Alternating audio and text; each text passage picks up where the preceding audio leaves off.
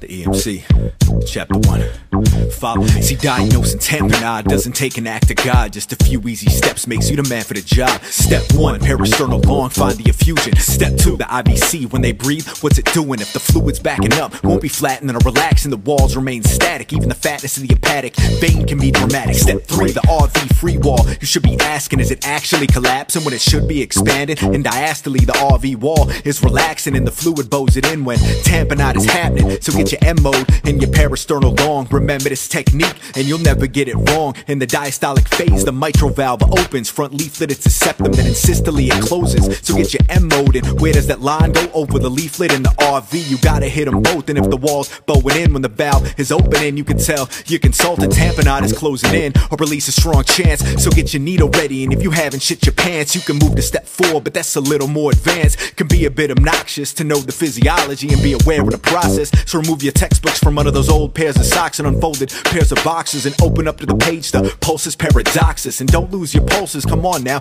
you got this, let's all go through it. You're boxing in your ventricles with pericardial fluid. It creates a fixed space, and when the heart can't expand, the septum is displaced. And which way that it moves, right or left, is just based on which phase of respiration that you happen to be in. Breathing in or out, valsalving or having a BM. So what happens when you breathe in?